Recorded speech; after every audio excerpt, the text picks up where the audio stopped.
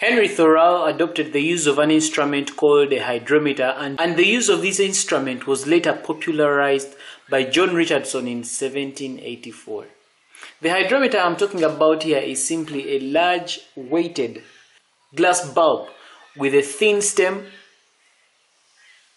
raising from the top with calibrated markings. And so in this video we get to discuss the specifics that are relating to a hydrometer. Now right before us, all we are seeing is what we call a common hydrometer. Now this common hydrometer, I'll start by describing the parts of this hydrometer. It comprises of a large glass bulb, which I'm calling B.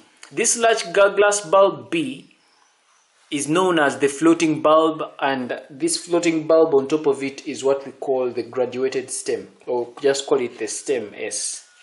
So this stem here is graduated with markings with 1.0 grams per cc, 0.69 and 1.69. This is the graduated stem I'm talking about. Now, of course, when you look at the bottom of the bulb right here, we have some spots right here. Those spots are what we call lead shots. And these lead shots are meant to keep this bulb upright when it is floating. In other words, if you look at this conical flask, if this is what my hydrometer is.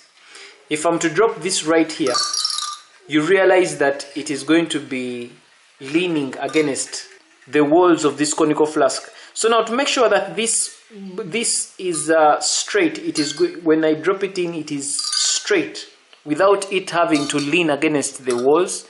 I simply have to put those lead shots down. I put something heavy. Maybe for this case, since this is just a test tube, I put something heavy inside here, inside there, to make sure that when I drop this thing in water, it stands up straight.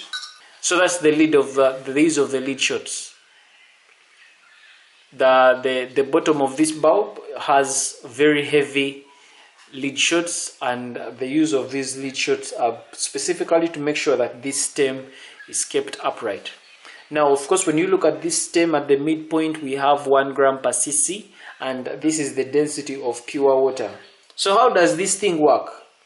This hydrometer, remember, we said that it can be used to test the purity of water. So it means that if I get this and drop it in a liquid, I drop this bulb in a liquid like that, it will stand.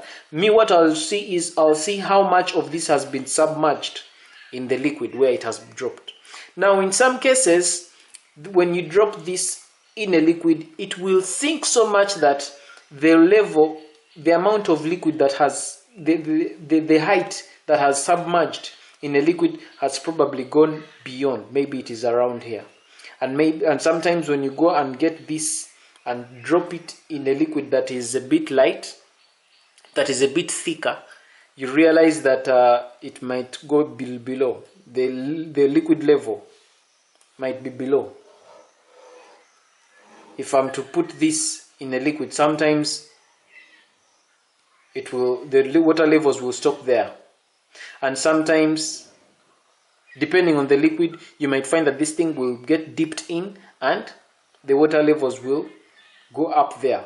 So what I'm trying to show here is that sometimes that the liquid levels will either be below this midpoint or above this midpoint, depending on what liquid you have dropped it into. Now, if the density of any liquid is less than 1 gram per cc, it means that this bulb will sink more. But if the density of the liquid is more than 1 gram per cc, it means that the bulb will sink less in the liquid. That is why you're seeing that the divisions in the stem are going to start from the top with 0.69, and they gradually increase up to the bottom with 1.69. Now, the graduations are not uniform. As you can see, they are not exactly uniform, since the stem is also not uniform. So basically, this is the common hydrometer. And if you watch our previous sessions where we were discussing the simple hydrometer and all the illustrations with the conical flask and the test tube, it's exactly how this thing works. The thicker the liquid, the higher this thing floats. And that is how we're able to tell the relative density. Now, of course, this is the common hydrometer, but there are also different other special kinds of hydrometers. For example, we have what we call the lactometer. Now the lactometer is simply something that looks as simple as that.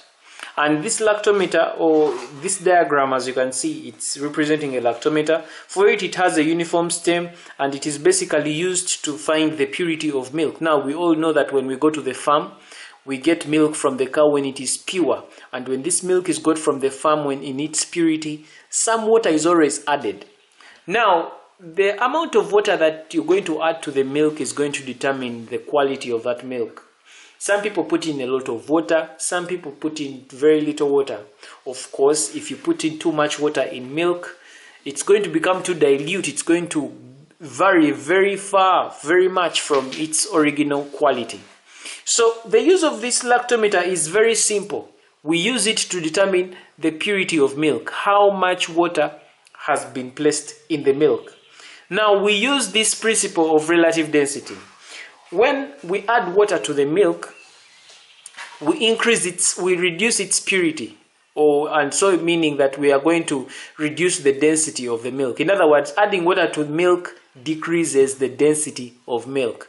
And so it means that if it is going to decrease density of milk, if I drop this thing in milk, if the more I add water, the less the density, the deeper it sinks. It means that with this lactometer, the deeper it sinks, the more water that has been added to the milk. So if you look at this term, it is graduated with an M here and W here.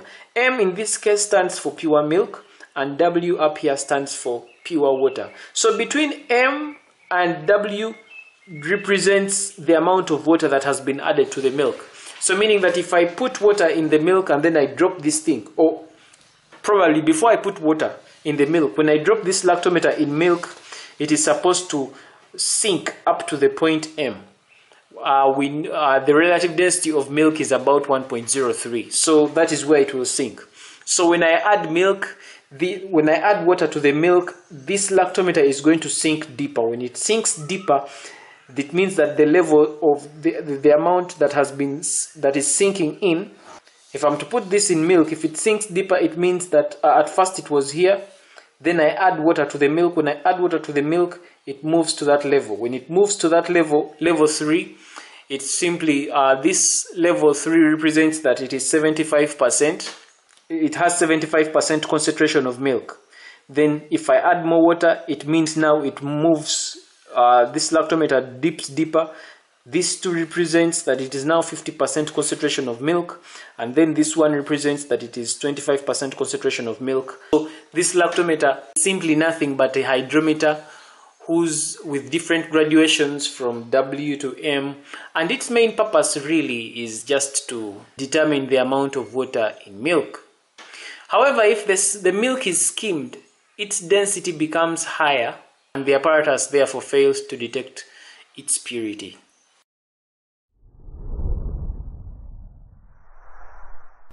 This brings us to the end of this video. Thanks for watching. Feel free to check out other excellent videos on the channel, and don't forget to subscribe. For Kisembo Academy, this is Arnold Rangakuramia helping you manifest excellence.